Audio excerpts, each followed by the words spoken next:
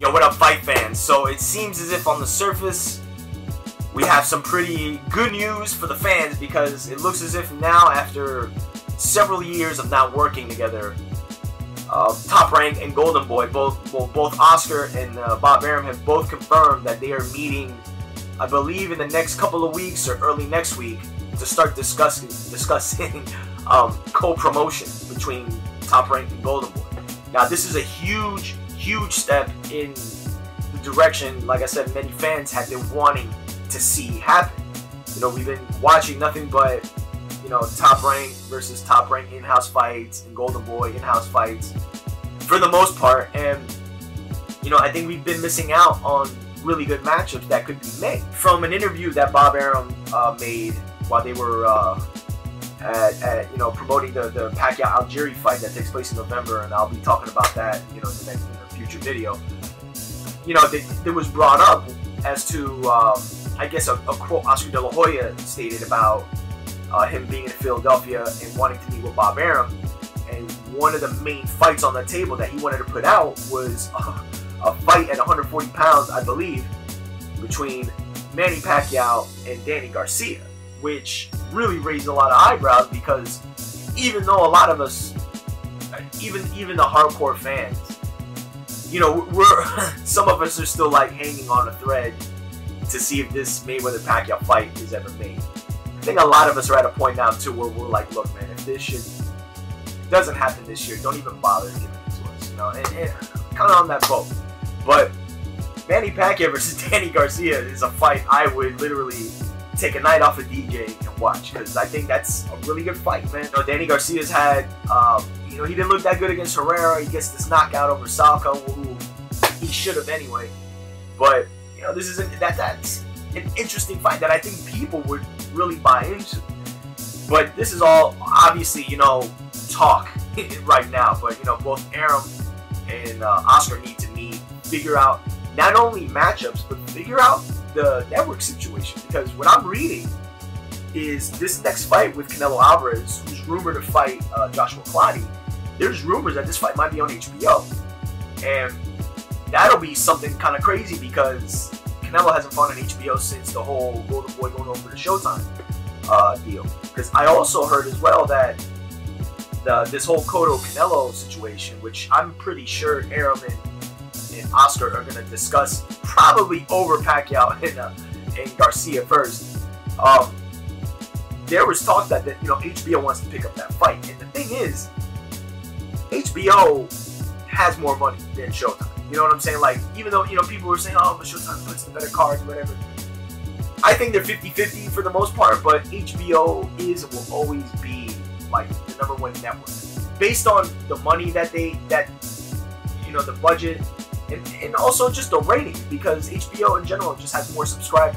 Based on my recollection, their pay-per-view business in a long stretch has been greater as well.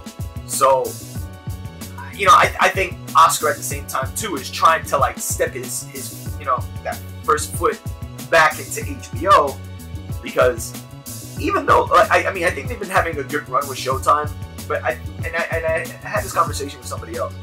Showtime still is the second tier to HBO. I mean, it just is what it is. You know what I'm saying? This is beyond boxing.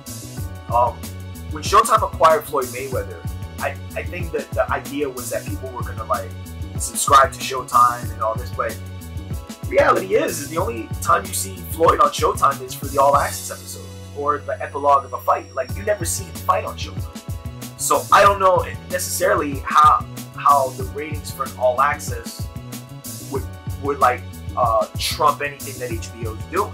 You know what I mean?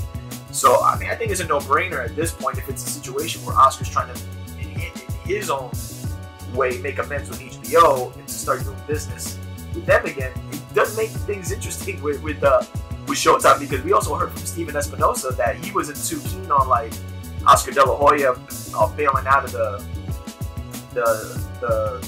doubleheader between Garcia, well, I guess it was a triple header with the Garcia and Lamont Peterson. So there's obviously a rift there. You know what I mean? Like, I don't think it's being talked a lot about in the press, but you know, Steven Espinosa, as of late, man, has been saying some slick shit on his Twitter feed and so forth. And you know, you threw a little shot at Oscar De La Hoya, so we could be seeing like another feud beginning and one relationship being amended at the same time. It's kind of funny. But as it stands right now, both Bob Arum and Oscar De La Hoya are legitimately meeting. They're going to be talking about future fights.